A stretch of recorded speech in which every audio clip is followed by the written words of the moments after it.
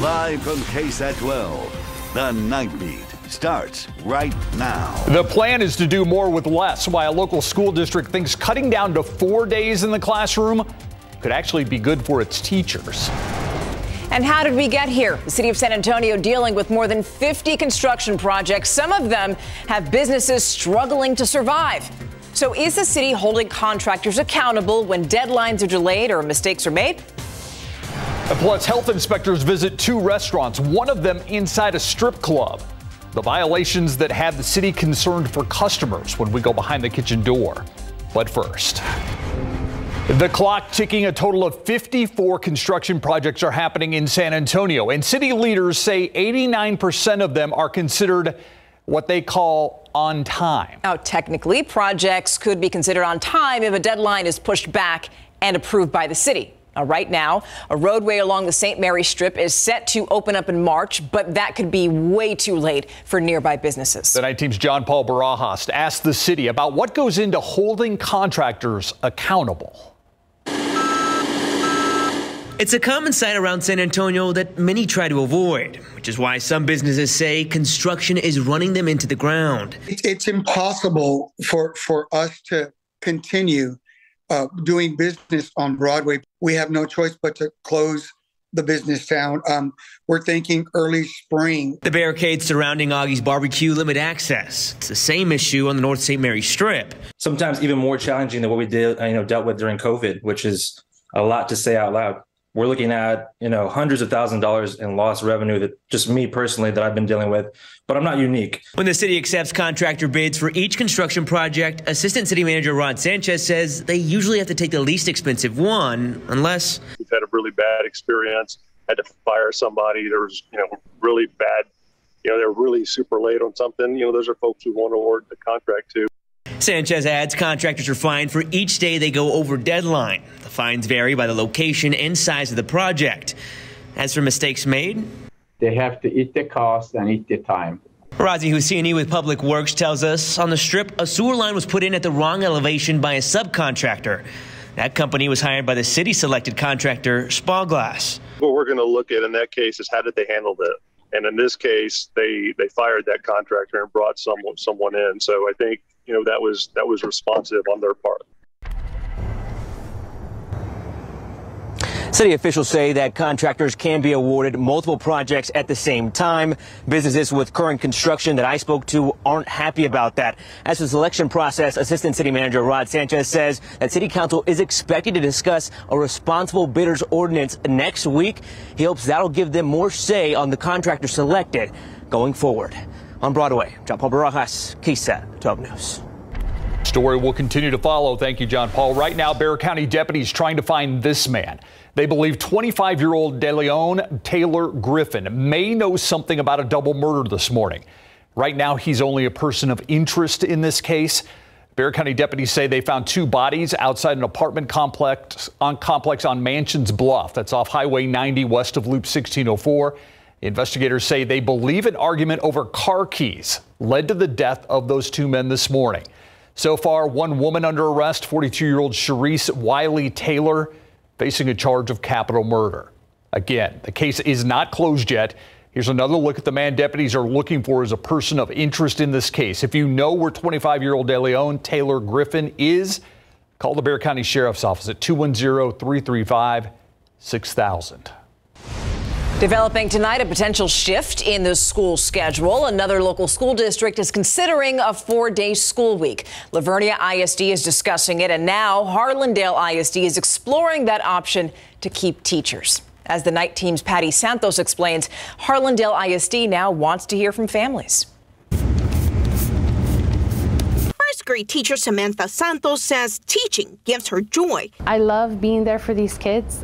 But after 5 years, she knows it can take a toll on her health and family. I don't always have time to plan as effectively as I want and to take care of myself and my family. And as a mother and teacher, she supports moving to a 4-day school day. It would force her to make time for important errands and appointments. I hate missing instruction with my kids, so I always, at my own personal needs, I put them off. This week, Harlandale parents and teachers received a survey about the possible calendar change. It would eliminate classes on Monday and extend school days by a few minutes. The district says it has limited funds for raises, but a 3-day weekend would give teachers time to plan and de-stress. We want to be proactive, and sometimes that means being different. Other Texas districts have made the change. But what we have seen is that it has a huge impact on the mental health, on the morale of the teachers. Grandparent Mary Lou Garcia has not seen the survey yet, but it's a no for her. Not all of us have daycare. Not all of us can afford daycare. And the way I see it, it's not convenient. The district is exploring the possibility of opening a few schools on Mondays for childcare. But Santos strongly asks the community to consider giving teachers a day to reset. This is something new. We're leading the path in this journey. And it's always scary when we start, but eventually other districts will see how well it's taking care of our students and teachers. And the district has about 12,000 students and about 2,000 teachers. They hope to hear from the majority of these families in the next couple of weeks. Now, they want to make it very clear that this is just a survey. Before they make any changes to next year's calendar, they say there's going to be a lot of board meetings and it has to be approved by the school district. We're going to continue to follow this story and bring you more as we get that information. We'll send it back to you. Patty, thank you. In other news now, there is a pattern in the strategy that lawyers are taking to defend Andre McDonald. The Air Force major is accused of killing his wife. His trial hasn't started, but today, for a second day, his legal team tried to get evidence thrown out. The defense team brought up multiple searches of the home, and in one case argued that investigators went into the McDonald's home without a warrant. There's no fact that would justify a conclusion of an ongoing emergency. We have a warrantless entry into the home.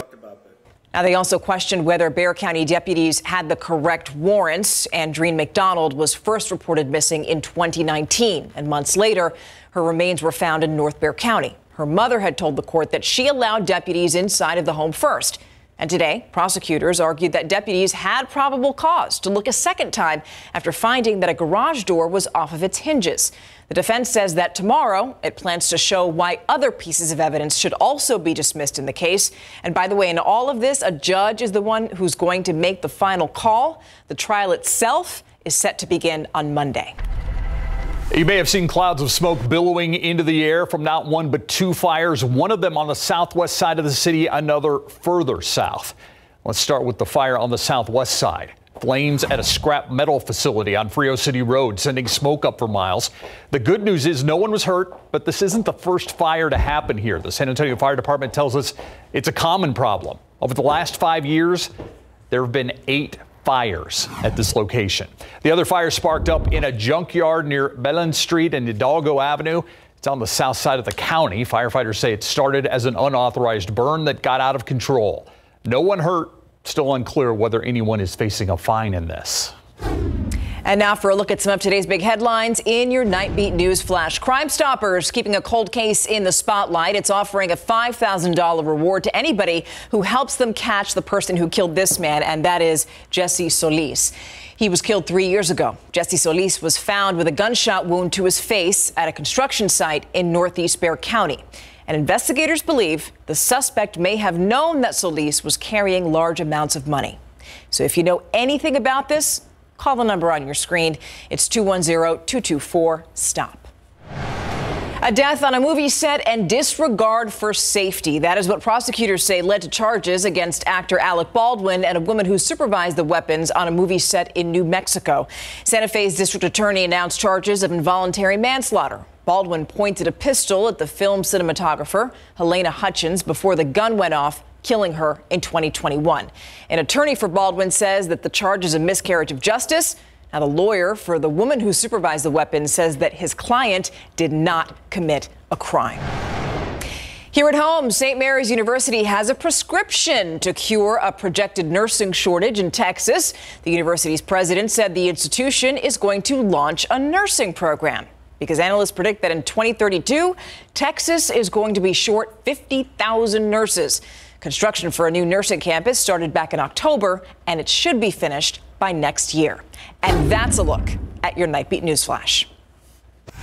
Still ahead on the Nightbeat, a local strip club gets the city's attention. What health inspectors uncovered inside the club's restaurant when we go behind the kitchen door.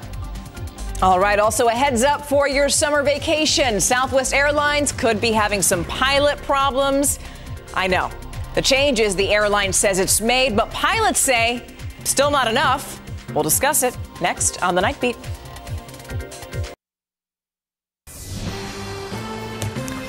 Sorry to tell you, but more trouble for Southwest Airlines. Its pilots are now considering a strike. This is after the holiday meltdown, of course, where thousands of flights were canceled. The airline says that they're back on schedule now, and it hopes to prevent another major issue with the budget of more than $1 billion to upgrade its outdated computer systems. Now, the pilots union says the company also needs to change the way that it schedules pilots. Both sides have been negotiating for years, but they're at a standstill. That's where they're failing. And that really, you can spend $1 billion on IT, but if the processes are the same, you're going to get the same output. So, in an effort to get those changes made, more than 10,000 Southwest pilots are going to have until the end of May to vote on the strike. Federal labor officials would also have some input in all this. New tonight, dancing not the only thing dirty inside a San Antonio strip club. A health inspector said the entire place was filthy and in need of a deep cleaning. The Night Team's Tim Gerber uncovers their other violations and more as he takes us behind the kitchen door.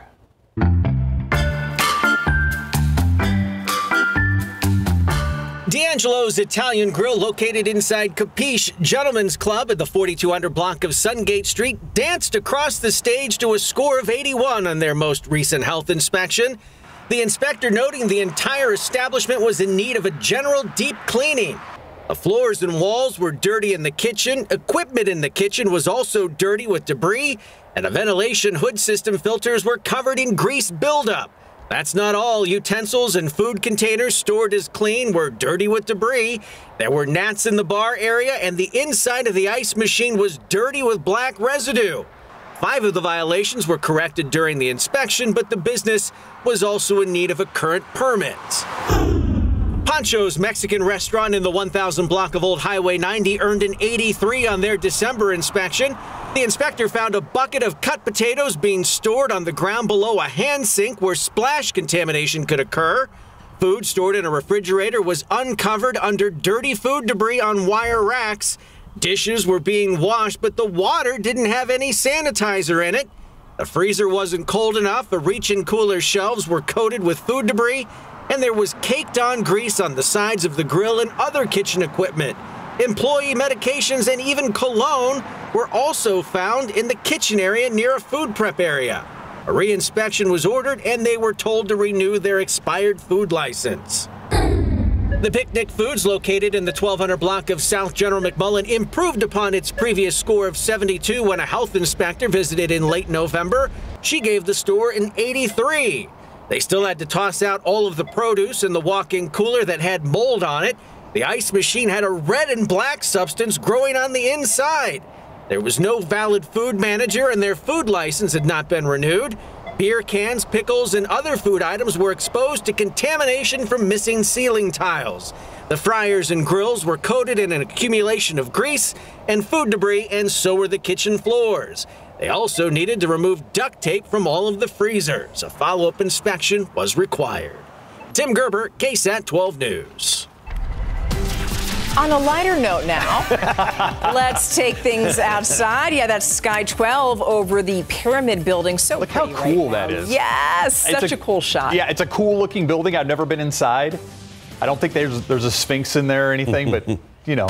Ooh, now you got me wondering. It'd be kind of cool if there was. Nice to look at. And what I'm looking at are the temperatures, 58 degrees, and it's going to be a little cooler tomorrow, Adam. Yeah, you know, that's going to be about our high temperature tomorrow afternoon. You're going to notice the cooler conditions and this overall cooler pattern tomorrow. And temperatures will go up and down a little bit in the days ahead, but generally speaking, we are sinking back into a cooler pattern with temperatures below average. Tomorrow morning, we're at 47. By noon, 54, and then a high temperature of only 58. I mean, we're going to struggle to hit 60 all across our area. Maybe a few readings at or slightly above 60. Uvalde, Sabinal could make it up to 62. I think those will be the exceptions tomorrow. Then we warm back to near 70 for Sunday and Monday.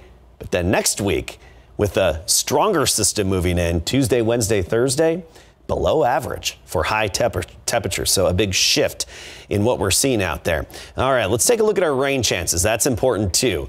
I'm really not too keen on the next few days. Tomorrow, maybe a sprinkler or two. So we threw in a 10%, whoop-de-doo, right? Saturday, 20%. That's just for some very light rain early in the morning.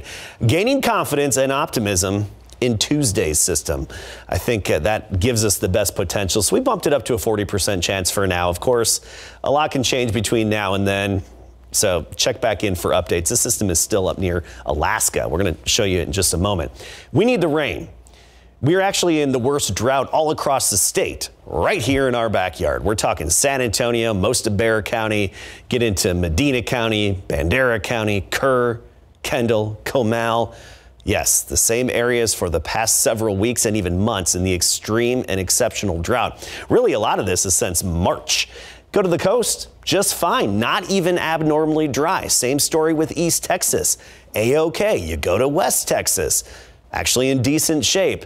Parts of the Panhandle do have extreme drought, but really the worst drought all across the Lone Star State. Right here. We need the rain. We will take all that we can get. Here's the pattern. Two systems all wound up, one over the Great Lakes and then another one over the western U.S. This is the one that's bringing some good heavy snowfall to the Rocky Mountains. And then let's not forget our Tuesday system. It's still way off in the Pacific. We're talking just south of the Aleutian Islands. It's going to make it its way into Canada and then dive southward. And if it dives just south enough, we could increase our rain chances even more for Tuesday. So let's cross our fingers for that. Let's focus on the short term here, though. We got to get through the next few days. A little bit of energy sliding overhead from Mexico, and it's going to give us, I think, significant cloud cover tomorrow. Maybe a sprinkle, mostly virga, the rain that evaporates before it hits the ground. We get into Saturday. Here's our futurecast. Just a few little measly sprinkles here and there, probably adding up to just a few hundredths of an inch and then drying out pretty quickly as we get into Saturday afternoon. Even a clearing line from west to east throughout the day on Saturday. 62 on Saturday. By Sunday, sunny and 68. Notice on Monday, a cool morning at 38, but by the afternoon, we're at 70 degrees. Then those temperatures fall off next week. That Tuesday morning system, showers and even some thunderstorms possible with that. Of course, a lot of time between now and then, but look at those mornings back down in the mid 30s by the middle part of next week. I was going to show you a great photo, and of course, it just knocked offline. Thank you. This happens every time without fail. We need a counter to put on the screen and just tally it up every time. Yeah. Oh, my goodness. We had a great sunset, though. We did. Thank you, Adam. Yeah, we trust you, Adam. You're welcome. Thank you. All right. Is the Cowboys team the team that finished the year against the Washington Commanders or the team that just played Tampa Bay? I think we're going to find out on Sunday. I think it's a team that played Tampa Bay is going to show up on Sunday against San Francisco. And mentioning that name, is this the team that Dak really wanted after his unbelievable performance in Wild Card Weekend? We will ask him. And the Astros pay a special visit to Uvalde coming up. Pro football coverage, powered by Davis Law Firm. For the second straight day, safety Jaron Kearse was limited in practice after he injured his knee in the third quarter. The Dallas Cowboys 31-14 victory over Tampa Bay in the Wild Card Weekend. So was defensive end DeMarcus Lawrence nursing that nagging foot injury. A lot has been made about the Cowboys being shortchanged in the preparation time since they played on Monday Night Football. In fact, the 49ers will actually get 2 extra days of preparation when you consider they played Saturday afternoon against Seattle to advance to the NFL divisional playoffs and are playing at home, negating the travel day. But here's an interesting stat. The Cowboys are 2-0 in games where they've played only 5 days to prepare, and Mike McCarthy is 5-1 in the last 6 outings. That included a short week following an appearance on Monday Night Football. We've played in all the different combinations of, 6-day week, 7-day week, 8-day week. So we this is nothing new for us. So we haven't had a schedule or won't have a schedule that we don't have experience in, because so much of your preparation is about the flow and the specifics of getting things perfect, and because perfect preparation is attainable, and that's just that's our approach weekly. Meantime, Dallas Cowboys star quarterback Dak Prescott coming off his 305-yard passing game that included 3 touchdowns in the air, another one on the ground. And the win over Tom Brady and the Buccaneers is yesterday at the San Francisco 49ers in the next round of the playoffs is exactly the team he wanted. Most definitely I did. I think this whole team did. Obviously, using that loss last year as a motivation and just kind of the focal point, I guess, of the resiliency that we carried into the offseason, obviously carried into this year. Yeah, we get a chance to go back and at their place, do something that we want to do. All right, kickoff Sunday in Santa Clara will be at 5:30 p.m., but we'll start our live coverage from California starting tomorrow at 5 p.m. Meantime, in Arlington, the San Antonio Brahmas continue their training camp with their first year ever in the XFL, set to kick off 1 month from today here in the Alamo City at the Alamo Dome. Their head coach, 2-time Super Bowl champion Hines Ward, was asked about his team's performance in their first ever week together. It's been great. I mean, it's a learning process being together for the first time on the football field. You can see the excitement. A lot of times it's all about how do you practice. We just don't want to have no foolishness out here, somebody falling over someone and getting injured. So I think this week has really been about a learning curve, one, getting in shape and learning how to practice so we can move forward. All right, the Brahmas will kick off their season on Sunday, February the 19th, 2 p.m. against the St. Louis Battlehawks in the Alamo Dome, live right here on KSAT 12. San Antonio Spurs return to the practice court today to get ready for the LA Clippers, who come calling tomorrow night. It will be interesting to see if Kawhi Leonard suits up after he's held out of the Jazz loss last night. He's not on the Clippers injury report tonight. Keldon Johnson is coming off his career high with 36 points when the Spurs snapped out of their 5-game losing streak against the Brooklyn Nets. Since 5 of his 6 30-point games have come when Vassell is out, does he feel the need to pick up the slack when Devin is down? Not really. I feel like I just kind of do what my team need me to do, take what the defense is giving me. I think with me and Dev, it'll be a lot of games in the future where we both have 30 or Dev have 30. But I don't really think there's no correlation. I feel like, he can do it all. So just having him out there is definitely good. We can't wait to have him back. All right, tip time tomorrow night, 7 p.m. We begin our live coverage at 5 p.m. The world champion Houston Astros traveled to Uvalde to help the community heal. Next. What a very special day as members of the 2022 World Series champion Houston Astros caravan made a stop in Uvalde today. Third baseman Alex Bregman, pitcher Lance McCullers Jr., and broadcaster Francisco Romero paid visits to the children of Flores Elementary School and later Uvalde Elementary School this morning. Heck, they even brought the World Series trophy with them to share with the Uvalde community at their Civic Center. Hopefully these kids that we saw today in the classroom and we met last year at Minute Maid Park dream big, and maybe you never know, maybe one of them is a future Astro in that room. I know that the Astros Foundation are going to do everything in their power to be there for Uvalde. And what a special day as the Astros are the latest to help the Uvalde community heal in the wake of the Robb Elementary mass shooting deaths that claimed 21 lives. The Valero Texas Open held their media day today where they bring back the defending champion, who this year will be J.J. Spaun at the clubhouse of TPC San Antonio, located at the J.W. Marriott Resort course. Spaun won his first ever PGA Tour event last year in San Antonio and won his first trip ever to the Masters that followed by shooting the final round of 69 to finish at 13 under. It holds a special place in my heart, even the whole community and even down to the restaurants, it's like this is my spot. So I feel like I earned that title and I'm excited to defend. The 2023 Valero Texas Open will be held from March 27th to April the 2nd. Get this, tomorrow at 5 o'clock. We're going to be live at the Spurs game at 5 o'clock here in San Antonio, Texas. Yeah. And we'll be live from Santa Clara, California to get you ready for the big game between the Cowboys and the 49ers. Man, you got it covered. We're ready. Yeah. You're all over. Thank you. We'll be right back.